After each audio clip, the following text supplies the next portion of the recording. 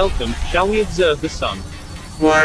I wanted to share a few photos, taken from my backyard, of the solar eclipse that just occurred today. I do not live in the area of solar totality, and even though we had rain early this morning, it turned partly cloudy, thus I was able to take a few photos through the clouds.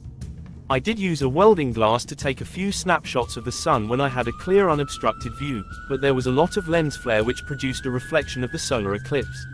The next total solar eclipse that can be seen from the contiguous US will be on August 23, 2044.